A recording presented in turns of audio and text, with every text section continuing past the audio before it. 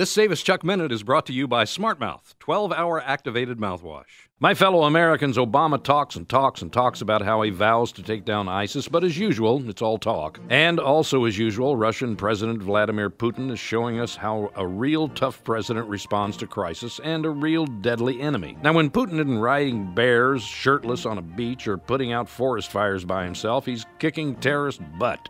Russia's anti-terrorism committee said that they've taken down 10 more terrorists who have sworn allegiance to ISIS after terrorists blew up a Russian airliner. Meanwhile, other countries are essentially declaring martial law so that they can round up the terrorists. Belgium nabbed 16 more. Meanwhile, we launch cruise missiles. Seems like America has become too afraid to act, to respond in kind to monsters who don't care about the rules of engagement. When we are too cautious, when we are too weak, when we are not aggressive enough, we will lose. I'm Chuck Woolery. You want to hear more? Get my new podcast, Blunt Force Truth, now at iTunes and Stitcher, or visit bluntforcetruth.com.